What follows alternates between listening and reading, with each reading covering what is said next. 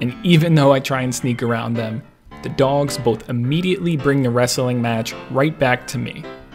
My knees may regret their choice, but the rest of me is glad for it.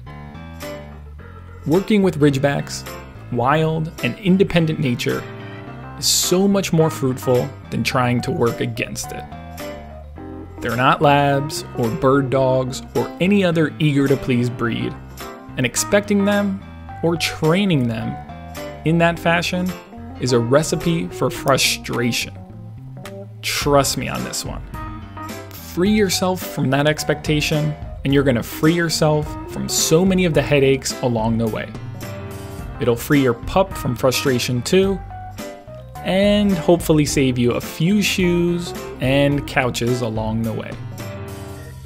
The biggest benefit personally for shifting the way I think about training dogs shows up with how my dogs are around my kids.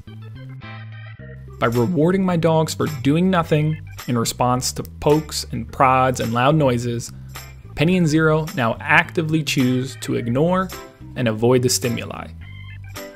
I conditioned the choice by slowly acclimating them to it and heavily rewarding them for it. It's impossible to have eyes on my children and dogs 100% of the time, and I can't rely on chance or commands to keep them safe. Choice-based training provides an additional layer of security and comfort by empowering my dogs to make the default choice I want them to make. And the principle holds true across the board, from loose leash walking to crate training, to barking at doorbells, to separation anxiety, and just about everywhere else. If you identify the choice you want your Ridgeback to make, set them up with the opportunity to make that choice, and reliably reward them for it, the results are pretty amazing. There's a number of great trainers who have different ways of implementing this choice-based technique, and I recommend you research it in depth. If you need a place to start, Susan Garrett and Karen Pryor are two well-known trainers with lots of great resources on this framework. I strongly believe choice-based training is the single most effective tool for training Ridgebacks in particular.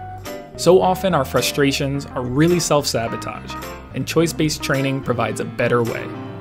A confident Ridgeback owner doesn't impose their will on their dog. They share it with them. Lead with this type of confidence, and your Ridgeback will choose to follow. I'm also hoping this works on kids because it's basically my parenting strategy too. So I'll update you guys in about 18 years.